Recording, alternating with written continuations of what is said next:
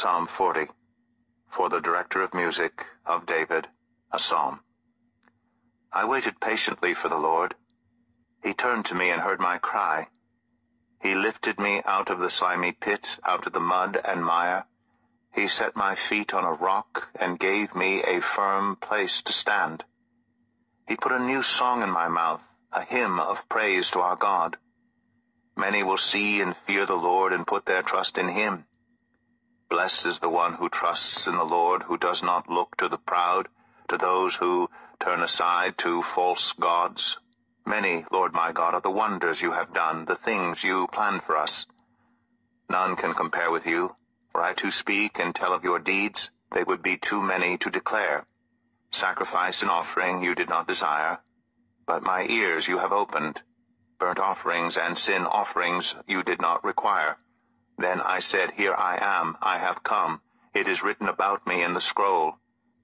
I desire to do your will, my God. Your law is within my heart. I proclaim your saving acts in the great assembly. I do not seal my lips, Lord, as you know.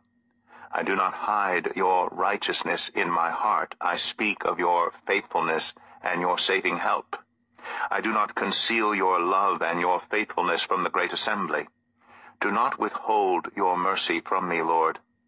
May your love and faithfulness always protect me. For troubles without number surround me. My sins have overtaken me, and I cannot see. They are more than the hairs of my head, and my heart fails within me. Be pleased to save me, Lord. Come quickly, Lord, to help me. May all who want to take my life be put to shame and confusion.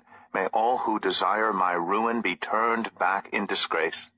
May those who say to me, Aha, aha, be appalled at their own shame. But may all who seek you rejoice and be glad in you.